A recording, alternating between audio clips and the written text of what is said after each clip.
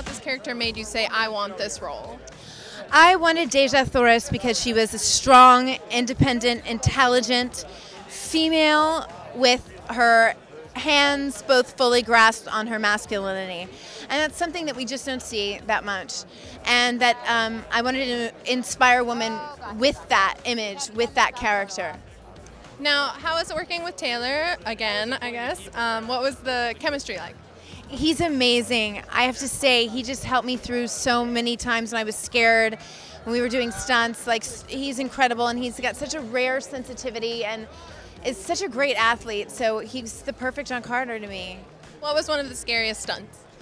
The scariest stunt I had was when I literally swan dived off into 6 stories down. That one was pretty hard. Are you afraid of heights? I was. Now who knows? Who knows what I'm afraid of anymore?